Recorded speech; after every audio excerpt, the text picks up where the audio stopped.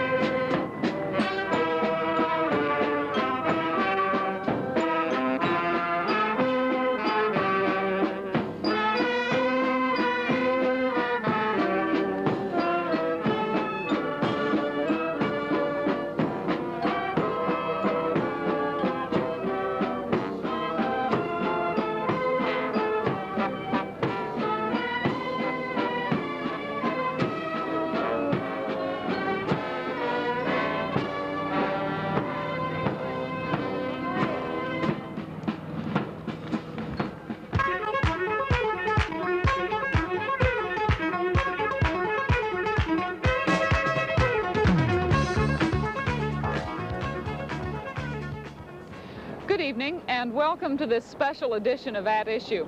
I'm Twila Young and this is Dublin, capital city of Ireland, mother to literary giants, treasure trove for bargain seekers, and home base during a recent 10 days for more than 200 Friendship Force ambassadors from the heart of Iowa.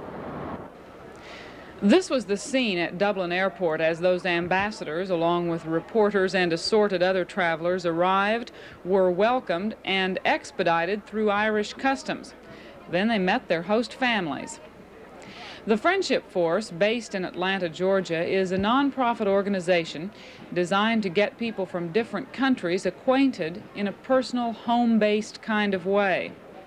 It is the brainchild of an Atlanta businessman, a friend of Jimmy Carter, and a person apparently capable of conceiving the logistical labyrinth of getting a couple of hundred individuals and families paired up with and into the homes of another couple of hundred families in a foreign country. Although a long list of volunteers in Des Moines did the nearly endless dirty work in getting this group literally off the ground. These people from Des Moines represent the second Friendship Force entourage. The first was from Atlanta several months ago, and within the next few months, groups from Nashville, Tennessee, Hartford, Connecticut, North Dakota, Arizona, New Mexico, and Nebraska will have traveled to as many different countries in the world.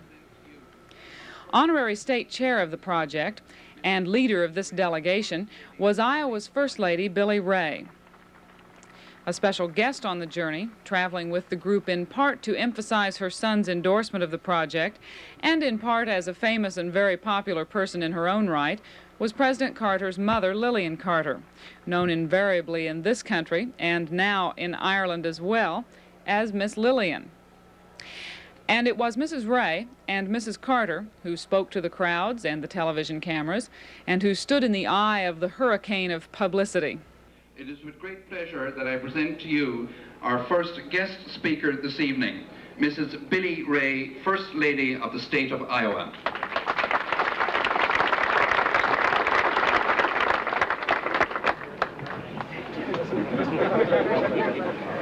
Thank you.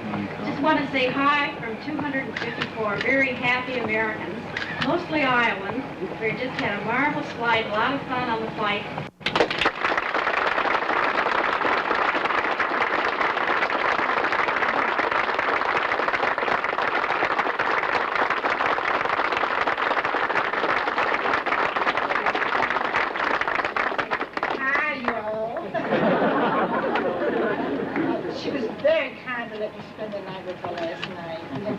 Wonderful evening together, and I'll never forget you, Billy, for your wonderful hospitality and your good-looking husband. But the hoopla, and there was a lot of it, was not the point of this journey.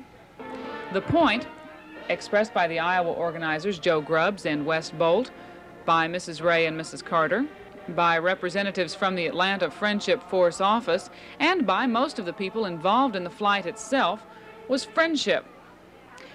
This was an opportunity to get to know how individuals in this other city, in this other country, live their lives, to find out how they feel about the world and about themselves, and to see them from a new perspective, to be a traveler but not a tourist, to give more than tourists trade, and to take more than goods and services. So while there was plenty of opportunity to see the sights, a lot of the Iowans on this trip saw some things and did some things one wouldn't ordinarily see and do in a new country. One example of this kind of peek at behind-the-scenes Irish life came in the form of the opening of a new supermarket in one of Dublin's suburbs. William Irving, a naval architect, hosted Warren and Evelyn Catron in their son's gym. The four of them trekked down the road from the Irving home to look over what may have appeared quite similar to commonplace supermarkets in this country, but which to a certain degree is still a bit unusual in Ireland. This suburb, essentially built within the last year or so, is a manifestation of the massive surge of population from the outlying country into Dublin. The Dublin metropolitan area holds fully a third of Ireland's total population. The reason for this influx is the painfully high unemployment rampant in the country. And so the very things that make this store seem familiar to Iowan eyes, its soup-to-nuts stock, its crowds of suburbanite shoppers, are the things that make it unusual in the normal stream of Irish life, and certainly a departure from the aspects of Irish life that one generally reads about in travel books. One of the most significant differences between ordinary tourist travel and the Friendship Force journey turned out to be the opportunity to be with and to talk to people who ordinarily have little contact with tourists. That kind of contact alters a traveler's perspectives, shifts the viewpoint, and when you look more closely at someone else's way of living, you can see the detail as well as the general outline, as Mrs. Catron discovered. Being a mother of 6 children, I am intrigued in the way the mothers care for their babies here. They all ride in prams, and being that Ireland is quite wet, the prams have a zippered type of rain gear, so they keep their babies dry and warm all the time. This really impressed me. And of course, Jim Catron made a discovery that should surprise no one. What do you suppose he liked best about Ireland? The girls.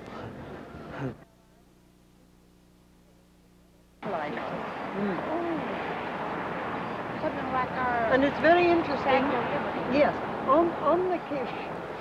The experiences during that 10 days in Ireland were as varied as the hosts and guests themselves. Mattie Mae Cutright and Helen Williams found themselves guests in the home of Bernadette Doran, a retired, but by no means retiring, woman who lives just south of Dublin on the seacoast. Mrs. Doran took her visitors on many kinds of trips, not the least of which was a whirlwind tour by way of lively conversation through her fascinating past. But she also took them on a spin through the economically important and historically rich seacoast area around Dunleary. These docks and piers serve as the major point of arrival and departure by sea for passenger travel and cargo going in and out of Dublin Bay. But step through a break in the seawall, and you are in the world of pleasure bathing and romantic seascapes. Mrs. Doran took some delight in pointing out the jut of land that hides the infamous 40-foot, for years a gentleman's nude swimming area, and more recently a favorite picketing place for members of the women's movement. But besides learning a bit about the different styles of commerce between seacoast Ireland and landlocked Iowa, these people also learned a little about each other. They learned that by living together one can discover differences and similarities which may seem by themselves trivial, but which taken as a whole help make up the fabric of understanding.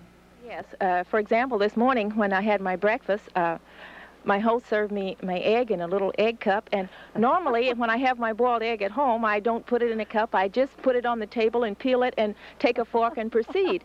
But this morning I had a little spoon with a little egg cup, and that was quite different.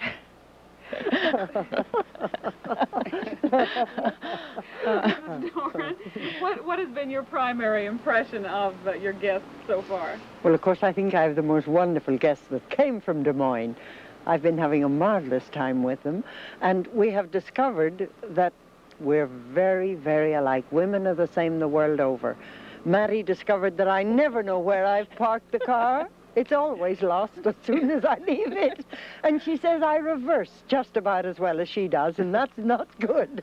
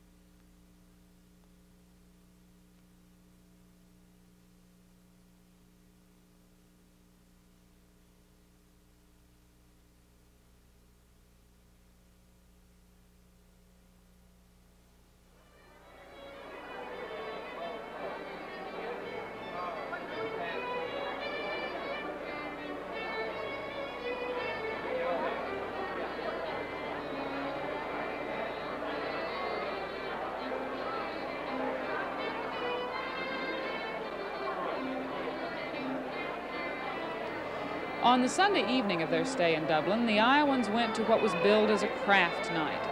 Set up in one of the historic buildings of the Royal Dublin Society, that's where you'd go for the really big horse shows of the season, it included entertainment and ample opportunity to spend some American dollars on everything from the famous Aran sweaters and Irish crystal to picture postcards.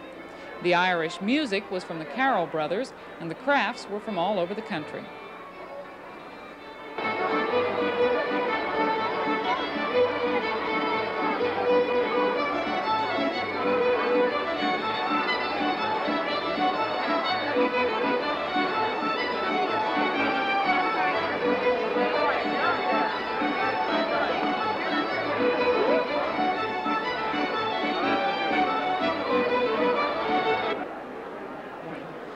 Mrs. Carter made her entrance at the craft night, accompanied as usual by bodyguards and important personages, and as usual managing to overcome the entourage aspect of her getting about and to make her contact with everyone she met a very personal one.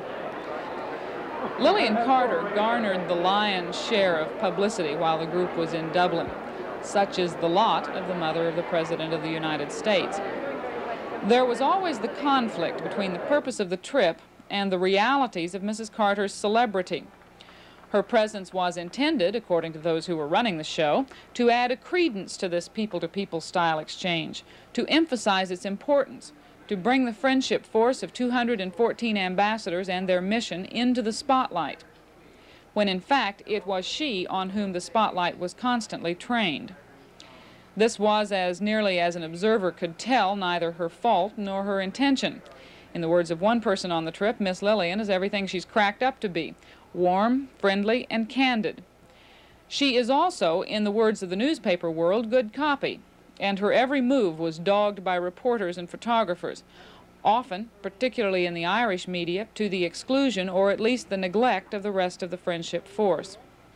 We should hasten to add at this point that this situation caused very little alarm among most of the Iowans. In general, they were as charmed by Mrs. Carter as were the Irish. The craft night marked the end of the first phase of the journey.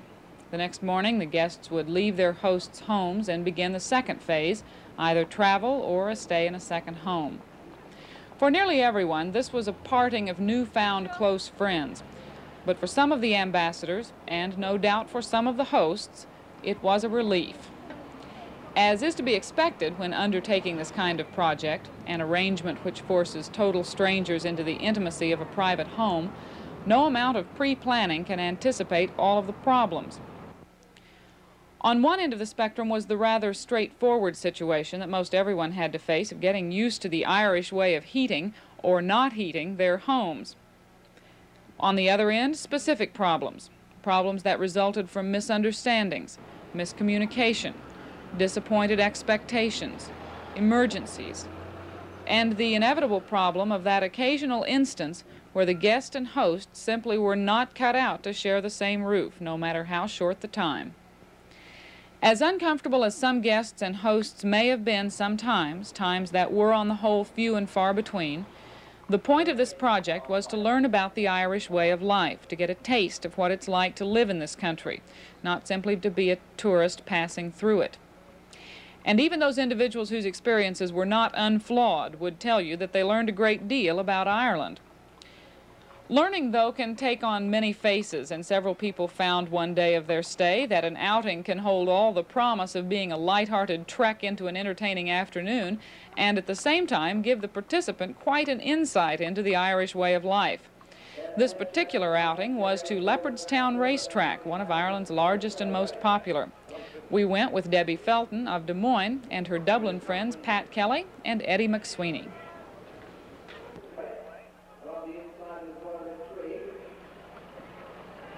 Followed by Plain Gun, and after Plain Gun on the other side of M3 at last, and along the inside is Great View.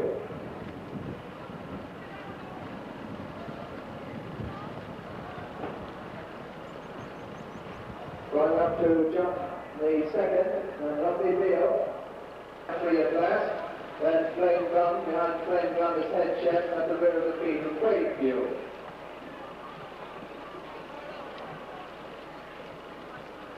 Running towards the far side of the course, in sixth place, comes up with Mass, Head Chef, Kilkilwell, Martin Gale, Great View, then Silvery Blue, then followed by Golden Lancer and Plain Gun, and the back marker of this stage is Royal Tree.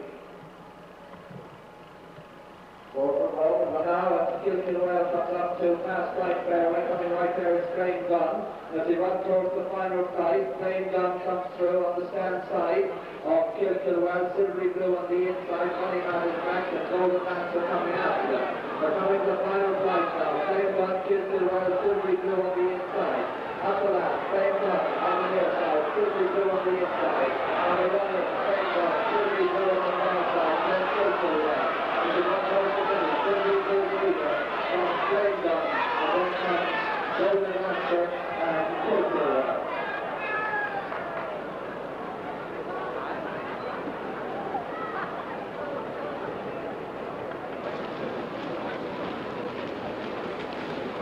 One thing that Pat Kelly pointed out to Debbie was how male the racetrack crowd is.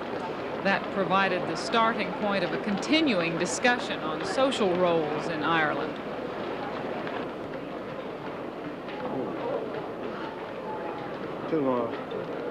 Where's your car?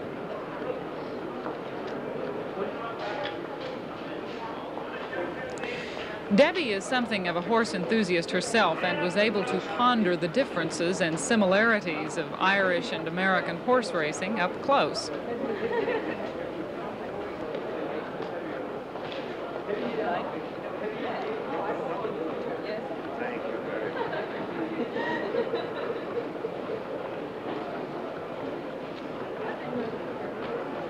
Oh, you can't win money.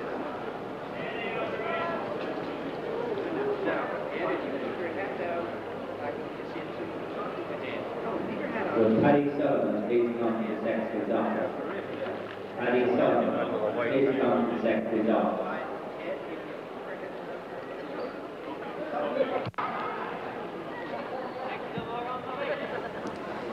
And she discovered that people interested in gambling a bit on the horses can get the betting system of most any country explained to them.